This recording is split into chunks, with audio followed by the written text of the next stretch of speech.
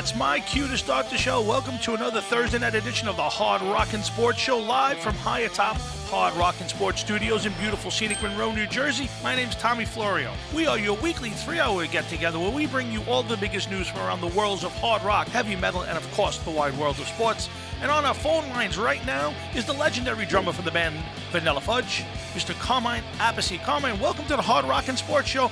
How you doing, Tommy? Carmine, you're an amazing drummer, Hall of Famer. You've worked with so many different artists, musicians.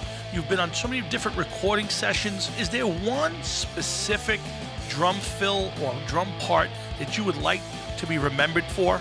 I told this to Tommy Lee. He didn't believe me. The end of rock and roll is the same thing as the end of my Vanilla Fudge song called Shotgun, except done 4 years before it. It'll blow your mind.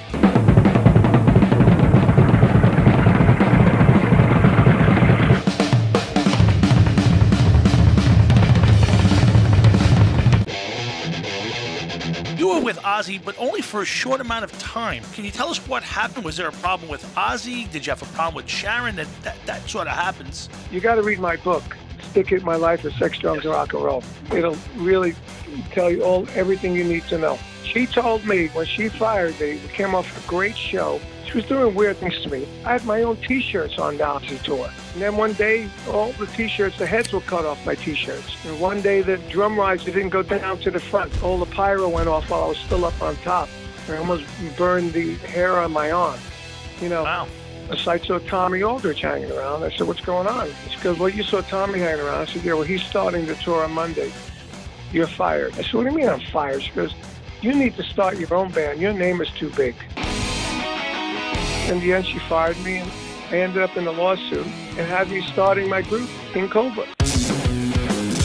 We're still talking with the legendary Carmine Appice here at Hard Rockin' Sports. Check out our website, hardrockinsports.com, for more information on this and upcoming episodes of the Hard Rockin' Sports Show. I'm a big fan of the Guitar Zeus compilation album. You know, you're a world-class drummer. You've decided to create something that showcased guitar players. How and why did that come together? It was 92 now. I was trying to get another solo deal. How about if I do a guitar record?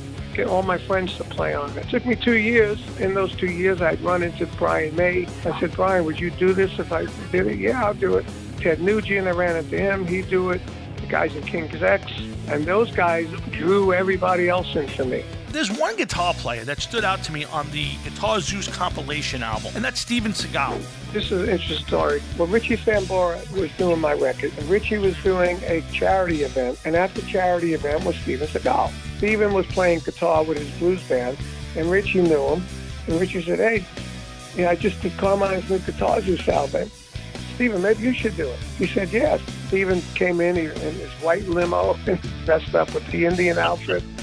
Huge, and he gave me a hug. I almost disappeared, and it was awesome.